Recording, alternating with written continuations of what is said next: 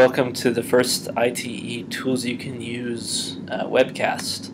I'm Greg McFarland, the ITE Webmaster. Today we're going to be talking about Mendeley, which is a document referencing system. So if you go to the Mendeley website, it's www.mendeley.com. It's time to change the way we do research, they say, and this is true. This little tool has changed my life. It's free, and it can change yours too. I'm going to sign in here. Sign into the website, and we can look at it. So it's got sort of a social networking feel here. You can, be connected to people like I'm connected to Josie and Dr. Watkins. I'm also connected with most of Dr. Guerra's students who are on it, and this allows us to share papers with each other. When you're doing research, you quickly realize that the number of citations and papers and things that you have to do can quickly go out of hand if you're not, if you don't have some way to manage it. And Mendeley is the best way I've found to do that. Say that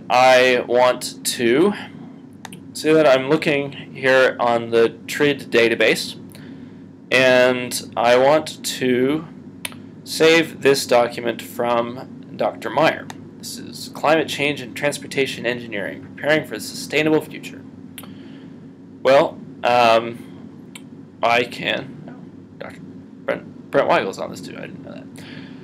Well, I can download this little Import to Mendeley plugin for Chrome and for other browsers as well, and click on it, and it is now in my Mendeley library. So I can go to my Mendeley library,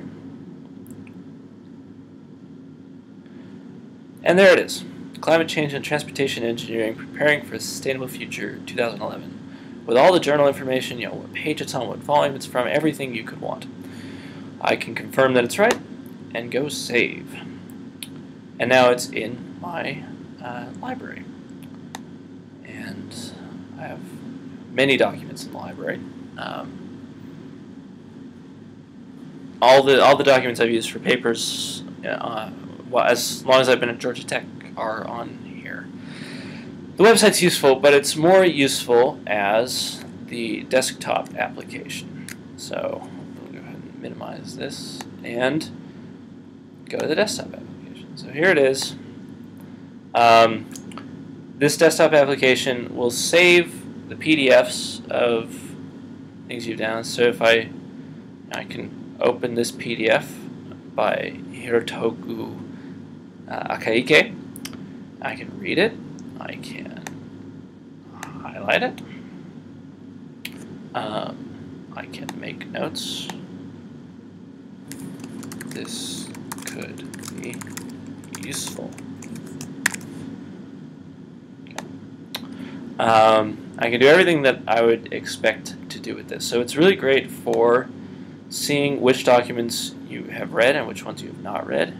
You can put them into folders, so papers related to discrete choice modeling I can keep here. Papers related to public transit I can keep here. It even keeps a list of your publications, which could be useful for preparing CVs very quickly. You can also create shared groups. So here are papers that I'm going to use for, this isn't a good example. Here are papers that Stacy created, and we can share these documents together. I can download one of these papers if it's interesting to me, so I don't have to take up lots of space on my machine. If you sync, then any changes you make on any of your computers will be backed up. So if you look at recently added, here's Climate Change and Transportation Engineering, Preparing for a Sustainable Future, that document that we did before. If we look at this, we can see that the authors are not there. It's very easy to add them. So Meyer, Michael D, and Weigel, Brent. Brent, I'm sorry, I don't know your middle initial. We'll have to add this later. You can keep information about the abstract, so it's very easy to see what the papers are about when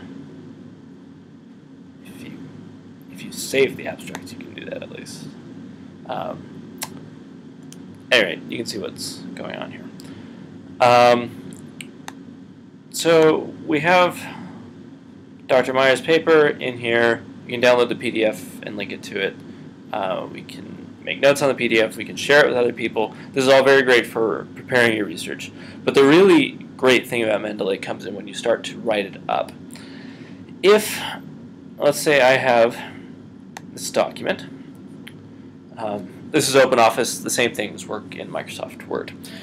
So let's say climate change and sustainability are becoming increasingly important in transportation planning and forecasting. Well, we want to attribute this, so we can go insert citation. Okay, we can look in here. We can look in any of these libraries. Go to Mendeley, select that, cite it, and there it is. That's right there. Now that's sort of useful. What's more useful is this. So when you get to the end, you have your bibliography, and you go insert bibliography.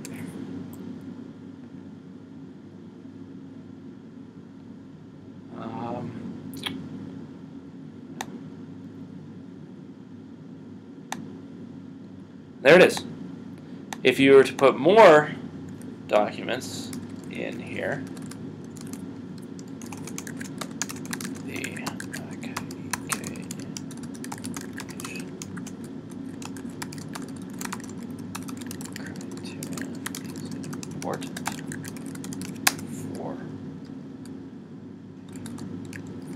important for statistical analysis. Okay, I want to attribute this. You can look, okay, find it this way.